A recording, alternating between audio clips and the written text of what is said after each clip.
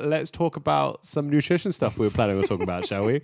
So this podcast episode, which started in a fun way, I am definitely leaving that in. We want to talk about the fact that nutritional discourse is fractured. There you go. That's now you can tell I'm reading that off a piece of paper.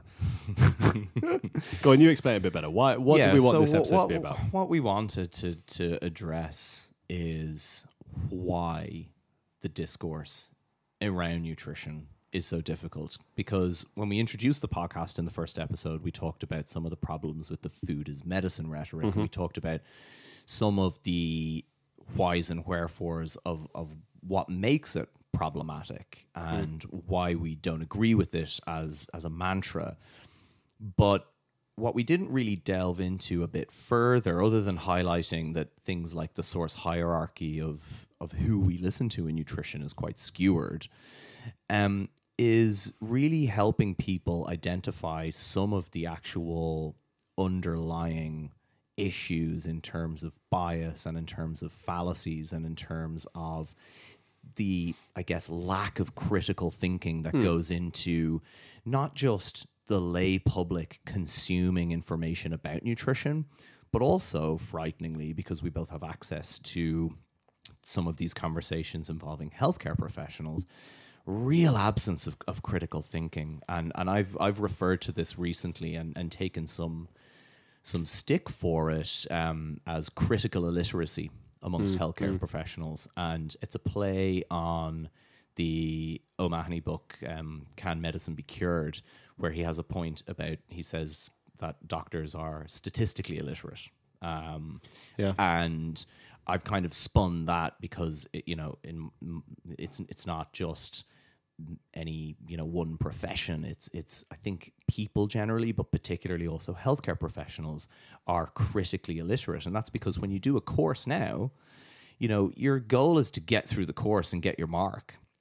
And most courses, the lecturers show up, they give you the references, they present the lecture, and you base your course work that you do and your assignments around those references. And you're getting the information, and often because of time pressures, really just repackaging and regurgitating that information back.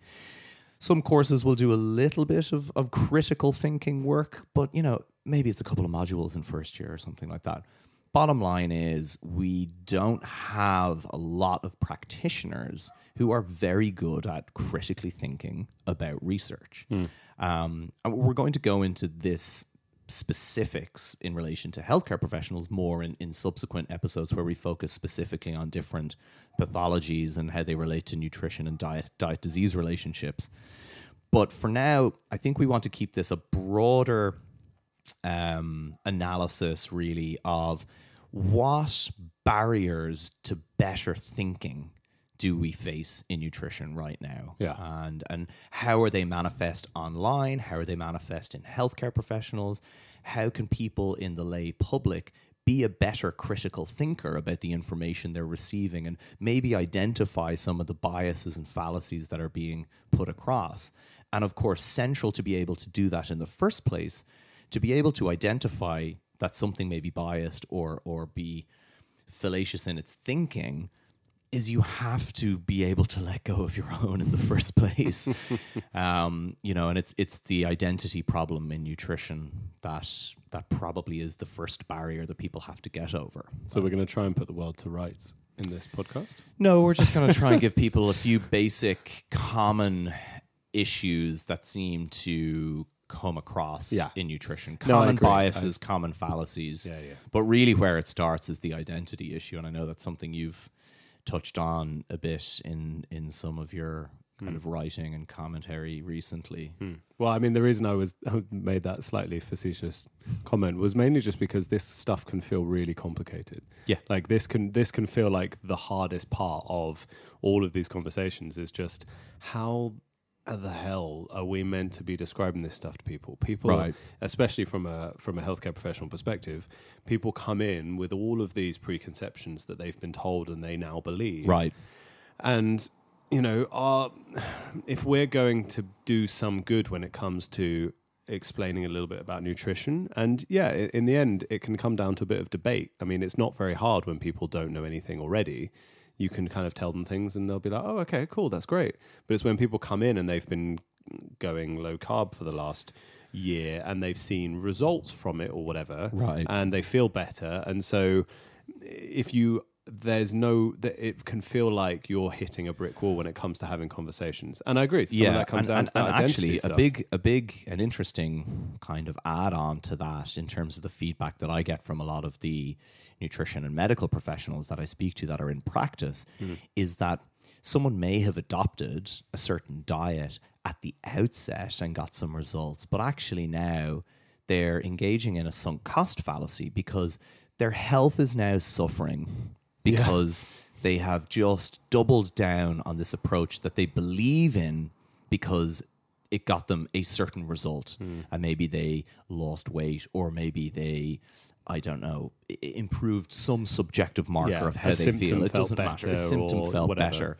So they became attached to whatever that diet was, that paradigm was. They probably started to only read sources emanating from that particular paradigm, confirming their own biases and their own thinking.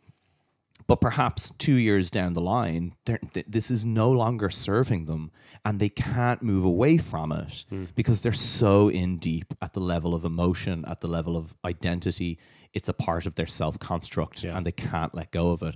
And I've had some really interesting conversations recently with practitioners where, like, that's their barrier. They have to now try and make someone see that this approach to their health is not serving them. And that's a massive barrier for healthcare professionals. 10, 15 years ago, there wasn't this issue that healthcare professionals faced where they're in the field, but someone's coming in and they know more. And I say that in inverted commas, right? Yeah. They know more. But sometimes that's true as well. That's the problem. I mean, it's rare. Point being, they come in armed with Dr. Google. They come in armed with studies Mark that you haven't Hyman. heard of. They come in, right? And well, I know that this will work because I follow this person, and they're a functional medicine doctor. And it's like Jason Fung told me that this is actually we should all intermittently fast. That's it. Yeah, and it will cure everything. Right. And so this is the barrier now because people are coming in. The irony of it is they're going to see someone that is, trained in this area. Yeah. They go in and meet their dietitian and they sit down and they're just like, well, I know that, insulin is the reason that I have these health problems. Maybe not. And so it's not even that you're going to a professional to get professional advice. People are going to a professional to give their own perspective and to tell them what they think. But I think in one way, so that brings up an interesting question as to how has this identity stuff in nutrition ended up working its way into the professional side as well? So because that brings up a question to me as to, you've got people who have this part of their diet as their identity now, where they see themselves as a low carb human or whatever. Yes. It sounds stupid saying it like that, but that's really essentially what it is. Yeah. And who is going to be the best dietitian or nutritionist or doctor for them in their mind? It's going to be a low carb GP, or it's going to be a low carb nutritionist or a low carb dietitian. And so has the kind of age of professionals having an identity like that been born out of like that's going to sell, or has it kind of come the other way around? I think it's definitely born out of this. It's difficult to tease out the cause and effect. Yeah. One thing is it's definitely but here. I need an answer. I know. It's definitely here. We know that because we see people billing themselves as like a low carb doctor or a low carb dietitian, a keto doctor. Any talk that I've ever given to healthcare professionals, I've always said that it's incumbent on us to be nutritionally agnostic. I firmly stand by that. Well, there's good reasons for that. Professor John Unitas at Stanford, who his opinions on nutrition science I fundamentally disagree with on so many levels. He's a biomedical purist that basically thinks nutrition science doesn't give any reliable answers. And it's like, well, it depends on what research question you're asking, of course. Anyway, one point that he does make that I do agree with wholeheartedly is that people publishing research in nutrition should have to state what their personal beliefs about diet are. And I really agree with that. And you look at, people like David Ludwig or Cara Ebeling, who published that series of studies like purportedly showing the greater energy expenditure on low carb diets, but basically tailored their protocol so that using a doubly labeled water method would show that. And it's like, that's not integrity in research. And so, and there's a group in the Czech Republic who publish on like vegan diets and cardiometabolic outcomes. But the comparison diets that they put together are terrible because they're never matched for things like fiber or saturated fat. And it's like, of course you're going to find about them, So I really think that people should have to, where they have those dietary beliefs, should have to disclose them in the way that you have to disclose where you get your funding from. And that's, it's, look, there's, that's not an easy solution, but point being, this plays out in research. It plays out in do you think that this identity kind of science has made the body of research worse?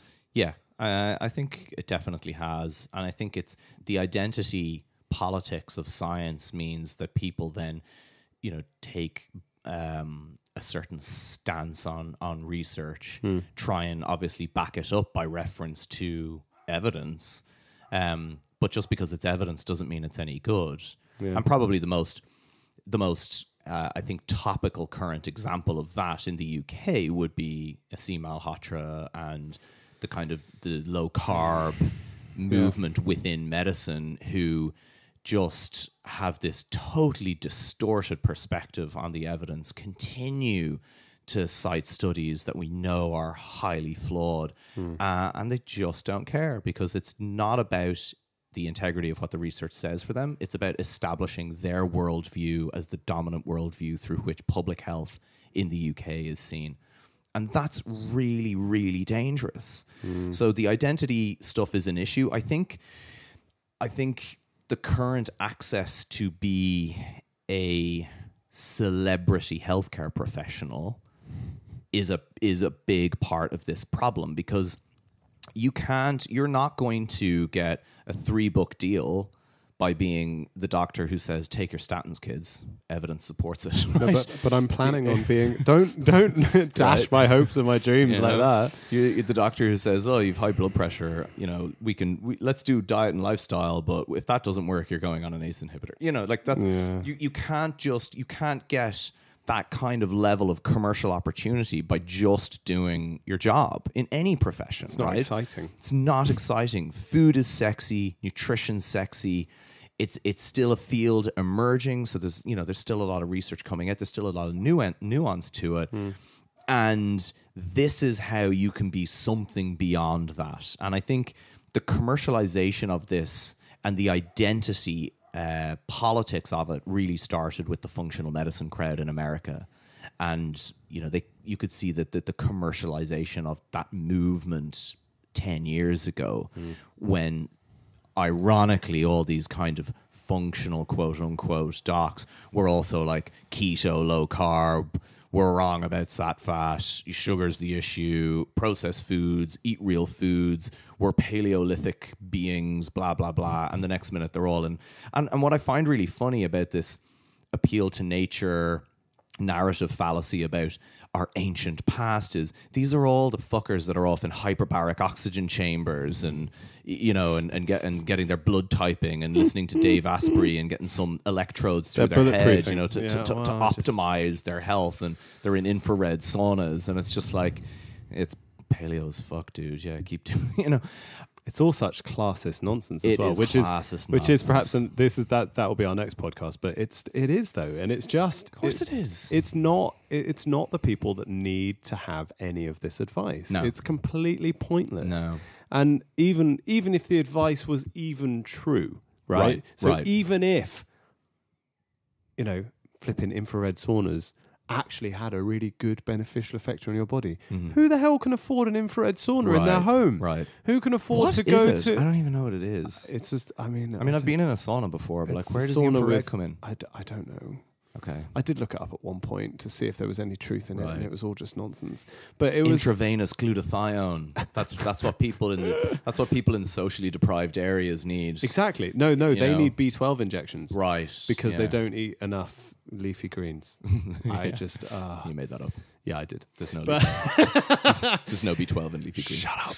I'm cutting that bit. No, No, but I you know what yeah, you mean. But yeah. but that's the thing, right? It's just whatever logic makes sense at the time. It's Right. just, oh well, I need B12 because I don't have enough energy, and so therefore, if I have this, it's going to cure everything, and that's going to be the result of It's just, I can't stand it.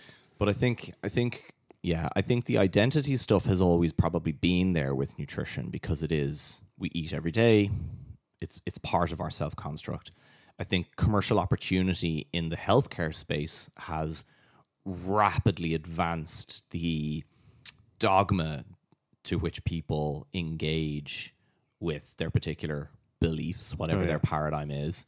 And then I think there's... Well, people like to feel part of a community, Right, and so it's if the it's their tribe thing. identity, then it's going to sell. So there's a reason why these books are selling now, and they didn't Right. 30 years ago. Well, Right. actually, I don't know. Atkins was how many years ago now? Yeah. It's been going on a while, but it's it definitely has more been now. going on a while, and you go back to the 80s, and that obsession with diet was there as well. There was an enormous dieting industry in the 80s, and books and supplements and all that stuff. So this isn't new. What's new is that the people that are not... There's an amazing article that Ben Goldacre wrote back in, I guess, 2007. And he basically talked about the role of doctors in addressing misinformation. And it was really, really good, because he talked how doctors can get behind the headlines, right? Okay. And he has this quote in it where he says, he talks about, someone coming in with being misinformed about something they found in the Daily Mail. And he said, but beyond mere firefighting, this service has a more important role. As doctors or nurses or anyone working in health, we don't provide information just for our patients. We are all situated in communities, and our lives outside of work, we are in a unique position to communicate. When people have been scared or misled about MMR or chemotherapy or anything, they will look to us, and a leaflet, a poster, or a website is of little help. Everybody misconstrues things in ways that are unique to them, and people can be disabused only on a one-to-one level. With real evidence, we are all better placed to communicate the truth behind the news. That hit me so hard when I found it, because we fast forward 10 years. One, we're dismissing real evidence. It's impossible now to get to the truth behind the news, because you have things like the British Society of Lifestyle Medicine that organize flat earth conferences and get an engineer to talk about diet heart hypothesis and get people literally to come in and tell a generation of eager young medics that they should take their patients off statins. And this is not someone with any disabusing real people of bad information. This is disempowering people and undermining a body of evidence that we have. And so I find his article really prescient, because if anything, the absolute reverse has happened. And medical professionals and healthcare professionals and even nutrition professionals are not capable of helping people get behind the headlines about diet, whether that headline's in a paper or some blogger on Instagram. They can't get behind the evidence, because they're clouded by their own identity and their own beliefs about diet, and two, they don't have the critical appraisal skills to actually take the paper apart. So we're in a really, really difficult spot right now. And But then is that the problem? Because if we did have the critical appraisal skills to take that paper apart, like, because I know would I the sometimes identity do, still get in the way? It doesn't make any difference. It doesn't with the exactly. patients that are coming in to talk about this Right, stuff, right. because you can present I have the critical appraisal. I think some of the critical appraisal skills, but You have to do research and publish as part of as part your of being career a surgeon, of being yeah. a surgeon. But even so, when I have someone come, or when I have someone ask me about something, even doctors asking about stuff, when I present them with the kind of studies to go and look at, or the evidence to the contrary, they go, "Oh no, but those studies are rubbish." Yeah. And it's so they're There's because, an outright dismissal. exactly, Yeah. because their identity is already there. Exactly. It's already made. So Actually, what how, Goldacre hadn't you know- considered, because it wasn't an issue back then, Yeah. obviously, was the identity issues that are now coming up within professionals themselves. within professionals themselves. And again, this identity stuff, I think it is unique to nutrition in a weird way, because, no one sits back at the end of their day and is just like, I am an antihypertensive doctor. Like, what? I'm the statin doc. Like, No. They're a lifestyle medic, and as such, their entire goal is to take people's medication away. And Right. the problem is, or the problem I see, is that that's not necessarily inherently a bad goal if it's backed with good evidence. If you can reduce the amount of medication that a patient is on, that's great. Of course. But not for the sake of it. No. It's let's find something that justifies my actions rather than Right. let's see whether my actions are it's justified in the not- first place. Exactly. And it's not thinking through to, is this person able to come off medication with these interventions? Like, there is a total distortion of the end goal, whereby it's just this flippant end goal of, let's get everybody off meds. And it's like, okay, but are you actually thinking about the process by which that happens, and whether it's even appropriate in the first place, relative to how often diet has a ceiling level of impact that it can have? Yeah. And so, yeah, I think the identity, and of course, the whole concept of being a lifestyle medic, that is an identity. Yeah, That is I an agree. absolute identity. It shouldn't even be a title. I mean, really shouldn't. I know it's become a title because of the fact that doctors typically have ignored lifestyle. Yeah. But lifestyle should be just part of medicine. It shouldn't be an identity in It itself. shouldn't be an identity in Every itself. doctor should be recognizing the impact that exercise and sleep and diet can have on our well-being, at the same time as knowing all of the human physiology and that I- allows us to prescribe medication, Right. allows us to treat disease. All that kind of Yeah. stuff is just being a doctor. Right, Why do we exactly. have to have a label on it? Yeah. Once we create a label, it becomes something that we then have to justify. We spend all the time justifying our identity. If it's an identity issue, it means that it creates an argument. Mm-hmm. If I'm just a doctor, there's no argument there. But if I'm a lifestyle doctor, Mm-hmm. then automatically it means that if you're not one, you're not doing something right. Yes. And so your whole then every moment spent outside of seeing actual patients, or maybe every moment seeing patients as well, is justifying why being a lifestyle doctor or a lifestyle medic is the way that we should all be doing it. Yes, And absolutely. and that, I think, in itself encourages Woo. it It does. encourages the deliberate ignorance of Right. stuff that Of disagree, course. that makes your message harder. Exactly. And it's Having the a whole yeah. idea of being the maverick, right? It's like, we're the revolution within medicine. We're the vanguard, the spearhead of this movement that's going to radicalize and change the way we approach health. And it's like, well, actually, medicine is constantly in a process of evolving. So is dietetics, so is nutrition, so is aviation, right? You go back to and I always enjoy talking to my dad about this, because he was a flight safety investigator as well as a pilot, and he's given talks to the medical profession about how they can apply human factors management lessons from aviation. Yeah, I mean, the It's whole really Swiss cheese interesting. model of mistakes and everything was all Right. from the aviation. Yeah, it's all from aviation. again, But the that's something- resistance to implementing even hand sanitizers in hospitals was enormous at the time, because there is a hierarchy there, and there is a resistance to change, but there was still an evolution, and EBM allowed that evolution to happen along making better decisions based on information. So things like thalidomide babies didn't happen, right? Yeah. But it's constantly evolving, and I wholeheartedly agree with that point you were saying, that like now that this information is to hand about the role that lifestyle does play in chronic long-term conditions. Of course, the next No step one's is denying, just, by the way. right? No one's not. Well, No one's we're not. denying. Like, So but the next step isn't like, this like spin-off group. It's just, now we incorporate this into everyday practice and we build it on the evidence. What you don't need is a fringe group that then needs to feel vindicated in being maverick and changing the game.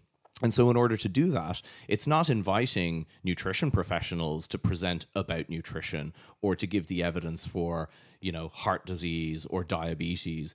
It's just inviting some flat earther from within its own ranks to talk about it. So the question, why is that happening now and not? So, for example, when penicillin was discovered, right, it was amazing. And the general medical, population took it as, this is great.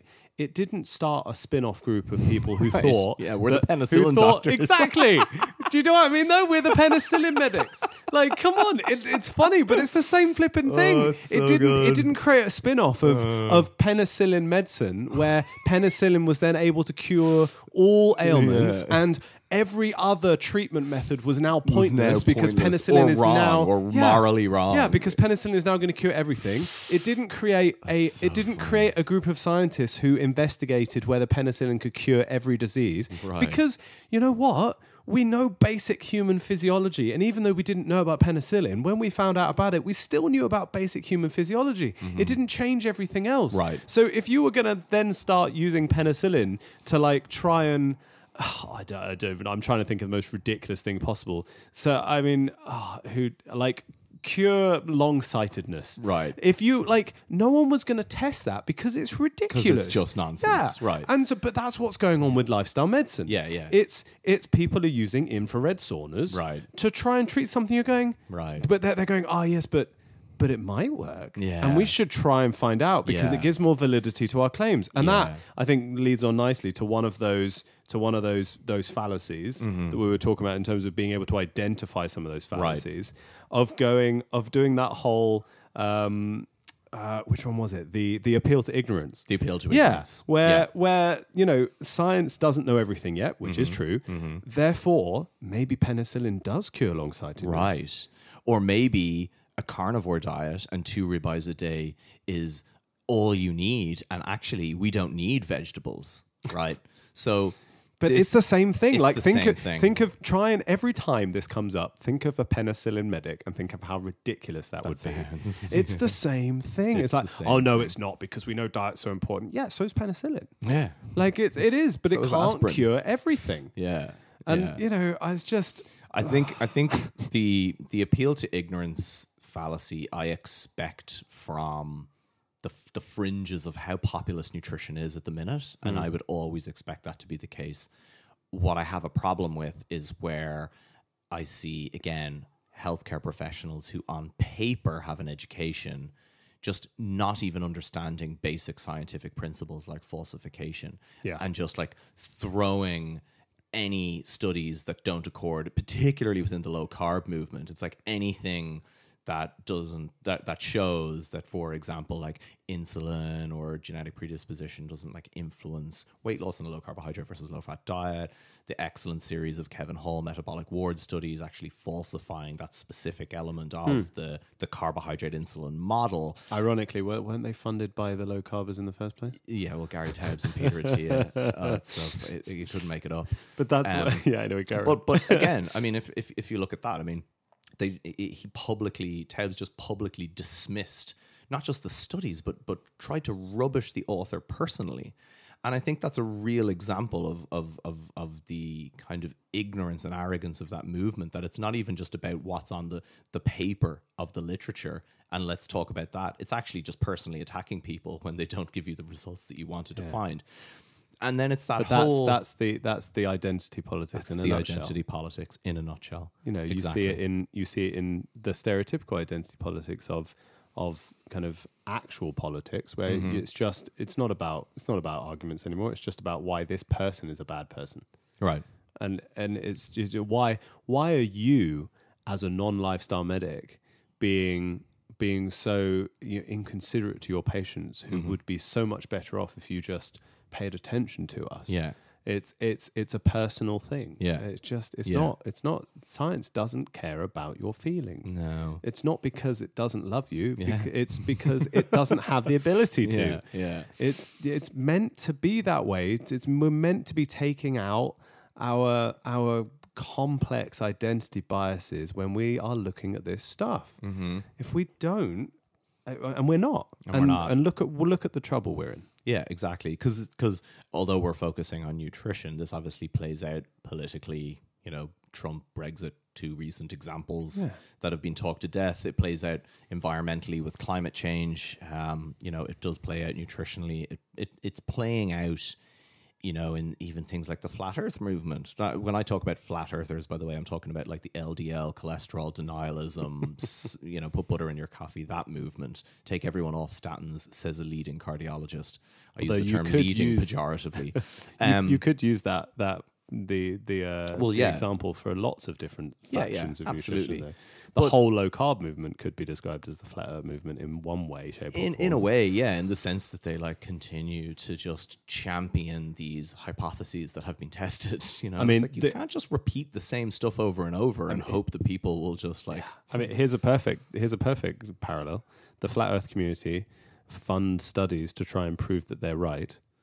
And they prove they're wrong, but they ignore them. And they're really nice studies. I know. The low really carb community fund studies to try and prove that they're right, and they're really good studies. And they show them something they didn't want to believe, and they ignore them. Yeah, it's the same flipping thing. Really is. I nice know. Analogy. I know that absolutely. low carb can be helpful for certain people in certain circumstances, and blah blah blah blah. And we will talk about some of that stuff in later episodes. Potentially, and management, not cure, though. Again, though, exactly. That's it. And they talk about cure and they talk about remission. It's like and yes, I know it's not. Maybe it's not fair because there is no benefit to believing the Earth is flat. But still, there are parallels there. There are parallels, yeah, and I think we really need to be having a very hard look at ourselves as public facing healthcare professionals. We have a higher standard and duty of care to not be engaging in this kind of thinking, but it's pervasive and it is potentially going to result in something. It's already started in a way. There was that person who marketed themselves as a doctor but had the cancer ranch in Florida. People died. He's going to prison, from what I understand, with a hefty fine, but people have died. Do we need someone to... But he's going as a martyr to some people. Right. And that's the thing. You look at it over here, it's do we need someone to forego chemo because they think they can eat to beat disease and they die? Is that where it's got to go before we start paying attention to this problem of identity bound to diet and the belief that is inherent in people's perception and ideas around diet and health? I mean, as a doctor who cares, I hope not. Personally, I kind of hope so, because but that's you. That's the lawyer in you. Yeah, probably. But at least everyone would sit up then and be like, "Shit, we've gone too far." I know. So, but look, all right. By the way, I'm not wishing death. Let's clarify. But let's just. So I think we do need to try and bring this episode to a close, right, in some way, shape, or form. Because it's they're interesting conversations, but we could literally just get annoyed about stuff for a long time. Yeah. But let's try and end this in a practical, brief-ish way, if we can. Yes. So, yes, these conversations are hard. Let's just briefly touch on a few of the fallacies we haven't touched on already. Right. In regards to how they play out nutrition. Yeah, and the way that I think of this in my head is because, again, I am a healthcare professional. When I see patients that come in and they have a particular fallacy that is influencing their thinking, they don't come in and say, by the way, doc, I have authority bias. And I saw this doctor who said this. They just come in and they say, well, I saw this doctor and they said this. Right. And so I think knowing some some fallacies specifically is helpful to be able to then challenge it in a compassionate way. As Goldacre said, to disabuse them of that thinking. Exactly. So we talked about appeal to ignorance. We talked about the fact that the argument that science doesn't know everything, therefore this must... This is probably this is probably true. This is just because science hasn't got there yet. Or using it to dismiss, an absolutely established accumulated body of knowledge. Like, for example, eating vegetables and fruit is just good for you. Yeah, incontrovertible fact of nutrition at this point. But it's disregarded when we have no long-term data showing a carnivore diet isn't good for you. It's that's appeal to pure ignorance. So there's one. There's one. Appeal to authority we just mentioned a second ago. So yeah, obviously. Yeah, don't listen to someone because they have just a certain title that you think means they know what they're talking about. Scrutinize what they're saying and the content that comes out their mouth. And that applies to dietitians, nutritionists, doctors, anyone that nominally is a public-facing healthcare professional. Don't just be like, they must know what they're talking about, right? Obviously, So, this comes question. with it nuance. So obviously, there is a reason why we should be perhaps paying a little more attention to people who at least have spent dedicated time studying. So in a here's field that the they're extra talking layer about. onto that I say to people that because people say, well, how do I know? Yeah. You do not have to be, if you come away with anything from this episode, you do not have to be an expert to ask questions. And I feel like people think that they have to have some sort of amount of knowledge to actually challenge people. You don't. The burden of proof is on them. So if you see some silly post about basil curing whatever or having inflammation, you're allowed to ask, where is your evidence to support that claim?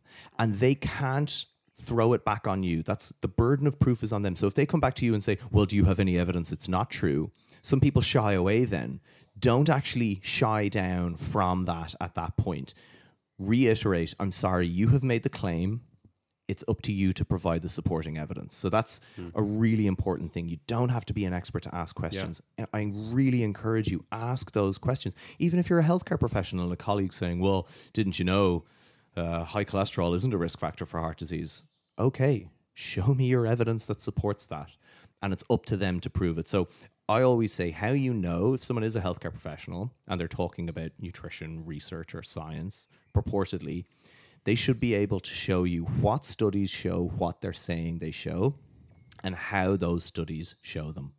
And any good professional worth their salt will be able to say, well, this study shows X, and it shows it because if you look here, what they did was ABC.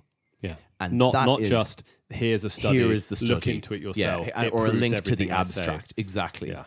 Which is what they tend to do. So any good practitioner will take the patience and time to say, this study showed it, and it showed it because A, B, and C, and that led to D. And that's how you know. So it's up to you to ask the questions, but I want you to feel empowered to do that. Stay in. I think it brings up an interesting topic when people say stay in your lane. It's like stay in your lane when you're giving out information. Don't stay in your lane when you're asking questions. Yeah. It's like, excuse me, veer. Excuse If you're, me, why are you part of this conversation? You should stay in your lane. Well, I am. Yeah. If you're a consumer of information, like that is your lane. Your lane is the whole highway. Veer all over that shit and cause trouble and ask questions. You know. What stay in your lane? Stay in your lane's been a bit confused lately in the conversations, and people think, oh, well, it means that, well, any doctor shouldn't talk about nutrition. Absolutely not that. That is not what it means. What stay in your lane Well, I'm glad not, because I'm part of this podcast. Is if you are speaking to something, you have to have done your research and know what you are speaking to. You have to have the capacity to speak to what you are speaking to. So And be willing to be wrong with that. And be willing to be wrong. 100. Oh, nice. Yeah, that's very true.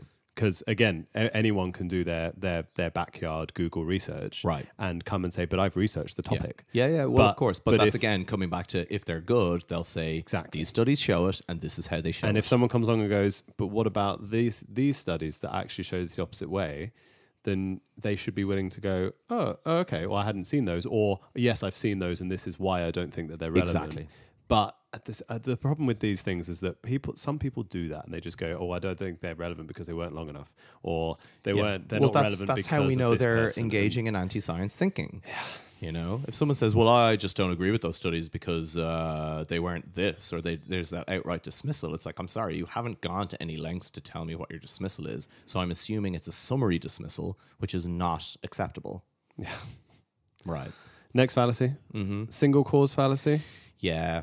Big one that plays out with diet because we don't like to wrestle with the complexity of what has happened in our food environment over the last 50 years and the factors that have influenced it, even ones people don't even think about, like the international trade agreements that were increasingly becoming more global networks, and food companies and also nations were integrated both vertically and horizontally post Second World War. So all of these really like complex geopolitical factors underscoring a shift in our food supply, the socioeconomic stuff we'll talk about. So it's far easier to sit back and go, sugar. Yeah, definitely sugar. But it's only sugar now because we were wrong about fat. Right, of course. And so, look, the reality is when we come to talk about diet, no nutrient exists in isolation. Diet's always the sum of its parts. The substitution effects in diet are very important, something we appreciate more now. If you lower something, you have to swap it with something else. Yeah. You're going to eat the same, usually, but the also, same amount of energy. When you it's look just, at what is it? the characteristics of the typical Western diet, one of the interesting things is at a macronutrient level and in certain characteristics like sodium intake, you know, we take someone from Detroit, compare them to someone in London, compare them to someone in Brisbane.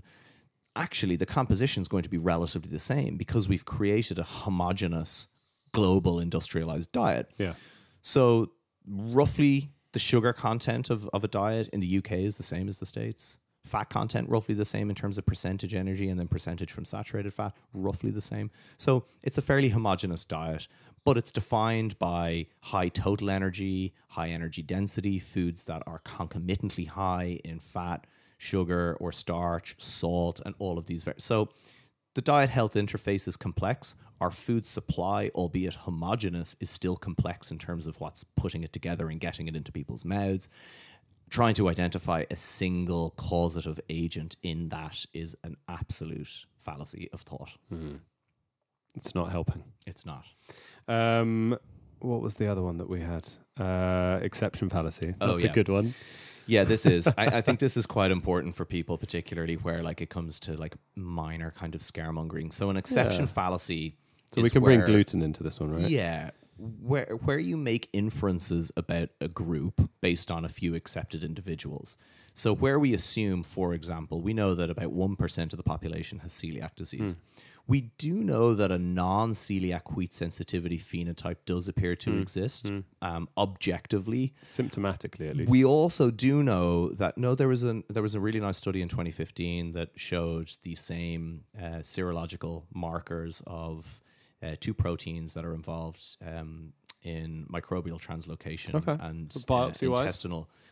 Biopsy-wise, were... I am going to have to go back to the study. It was Uday et al. Nice study in people self-reporting as having gluten issues. But we can talk about that one specifically when we get to our gluten talk. That's cool. And so there does seem to be this estimate that there is, and then there's also, though, even if that's still emerging, what we do know is there's an overlap with irritable bowel syndrome and FODMAP sensitivity and gluten. So a couple of nice papers by, I think it was Besierski, I can't remember, it was a kind of Slavic-sounding second name. Anyway, they did a couple of nice controlled studies where they actually left gluten in the diet but lowered FODMAPs in people self-reporting as gluten intolerant with IBS symptoms. And actually their self-reported symptoms improved. So it implicated FODMAPs, these short-chain carbohydrates, more than gluten. So there is this overlap with gluten and IBS. And the thing is, gluten and FODMAPs often travel together in common foods. Yeah. So again, we can't separate them. Exactly. Single cause and all that. But again, we're talking about small additional percentages of the total population. And the point here is it does not mean you. Right? So when we assume that because a small subset of the population has these issues, then gluten is the devil in everybody, that's a problem. Yeah. When we extrapolate that some people do have adult allergenicity to cow's milk proteins and lactose intolerance is well established, and we assume, oh my God, no one can tolerate dairy anymore, because whatever. And it doesn't mean you. And I think an important thing to note is that the nocebo effect with diet is just as real as these issues. So if you go around continually telling yourself that you're intolerant to gluten and dairy, what do you think is going to happen when you have the bite of a sandwich? It makes things so complicated. Right. So don't assume that because there are accepted individuals in small subsets of the population that what they are experiencing applies to you. Yeah. I think our last one was probably appeal to nature. Yeah, that's become It's there are the, so it's many the scare, it's the Yeah. fear of chemicals, Yeah, right? the appeal to nature fallacy, natural is good because unnatural is double plus ungood. I like that. Double plus ungood. Yeah, let's go Orwellian with this. Yeah, you can't say the word bad. Yeah, it's double plus ungood. So, and we see this. There's a couple of examples because it is common, in nutrition. In the last while, we've had this real obsession with, natural. If it's natural, it's good for you. So, don't put sugar in your brownies. Put date syrup. And it's like, okay. Agave. I think for me, there's two pretty hilarious examples of this. One is artificial sweeteners and just the complete hysteria that we get over that because it's got the word artificial in it. Interestingly, you can use the term non-nutritive sweetener, which seems a little less polarizing. But the idea that these compounds are suddenly unleashed in the food supply and are inherently bad for you because they're artificial. And so that's an example of the appeal to nature fallacy. The other thing that I think has been very common post a couple of Netflix documentaries is this idea about dairy. We're the only species that drinks another's milk. That's not natural. It's like, well, let's return to cannibalism because that logic implies we should only consume other humans. I mean, we're pretty much the only species that cooks our food. Doesn't mean we should eat everything raw. Yeah. Although some people would argue we should. There was a very funny tweet that went around about we're also the only species that drinks Mai Tais or something like that. Leave me have my glass of milk, Sharon. A characteristic feature of human diets is adaptability and diversity. We are obligate omnivores, which is why we manage to settle every corner of the globe and not just certain ecological niches. And we're not talking ethics here. If you don't want to, we're not. If you don't want to consume dairy for ethical reasons, don't do it. But don't tell everyone else that they can't do it because it's unhealthy for them or unnatural, and that the reasoning for it being unhealthy is that it's unnatural. It's like that is a fallacy as well. So I think those are probably the main ones that tend to come up. But the issue, and again, the reason why we're not going to put the world to rights through one podcast, which we thought was going to be short, but I think is almost an hour. Well, we've got a lot to delete from the start. No, I don't think we do. What are you talking about? Is because these don't tend to come in isolation, right? They tend to be interwoven from one to the other. So, you've got the talk of gluten, you've got the talk of the fact that it's not natural because we've been genetically modifying our wheat and therefore that's why gluten is bad. Right, and there are some people who have this leaky gut from gluten and therefore everyone must have leaky gut. And therefore that is the only thing that is causing the world's problems. It's gluten. And so all of these fallacies tend to come together. Yes, they do. So it's important to be able to pick them apart a little bit. When somebody gives you this full sentence of all of this and you go, And I know there isn't always the time to pick all this stuff apart, specifically speaking to people within a clinic setting or a hospital setting, whatever. But we still need to be disabusing. That's not a good ideas. Yeah, that's not a good excuse to not try. Yeah, it's not a good excuse to not have the ability to, if you are in a setting where you can. And a lot of this stuff won't necessarily, in a weird way, the stuff that I found. The most impact that I end up having around some of these topics isn't necessarily in the hospital. And again, I'm not a GP, so I'm not having patients come in talking to me specifically about this particular issue. But they tend to be, within family, friends, colleagues. You're going to be able to have the time to have these conversations. If we all just had these conversations, we'd end up reaching the patients that we end up seeing in the end anyway. Right. Do you know what I mean? Yes, we need to be able to be addressing certain things with certain patients when they come in. But if we just have these conversations more frequently in the first place, it's going to start doing some good. We can't just wait for the opportune moment. We need to just always be having these conversations. Yeah, just constantly. Somebody says something that they've gone keto and it's been great for them. Your instinct might be just like, okay, I'm not gonna bother. Like I'm just gonna move on. And fine, you can do what you want. But at the same time, there are going to be people around listening to this person talk about how keto is amazing. And if you just ask some questions, just be like, well, why? Like, why have you lost weight on it? What's the reason? Do you think it's this? Why are carbs bad? Are they bad? Is that true?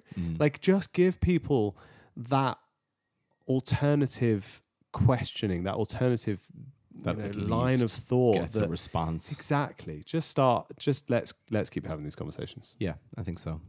And hopefully there's been, so obviously we could just sit here for days going through different fallacies, but I think there's two topical things to take away. One is, understanding that the identity issues in nutrition are a massive problem. And if you do find that maybe this has touched a chord, maybe examine that. Maybe examine the fact that if you got your back up listening to this, is it because you're a little entrenched with your thinking about diet and nutrition and where you should be agnostic? And maybe that's a challenge to murder your darlings and seek out evidence that disconfirms your beliefs. And I know that's difficult to do, but if we're talking to healthcare professionals here, it is incumbent on you to do it. Yeah. You're allowed to have a preference. You're allowed. But if your preference becomes to your change identity, your mind and update your thinking. Yeah. But again, if your preference becomes your identity, then that then influences every interaction you have with everybody else. And that's not ethical as somebody who has promised to be unbiased with their treatment. Right. Yeah. If you want to be biased with your treatment, that's fine, but you're listening to a podcast. Yeah. Hopefully. Right. Cool. Yeah. We will see you in the next one. We're going to annoy some more people by talking about poverty. Yeah. Social determinants of health. Exactly. See you later. See you later.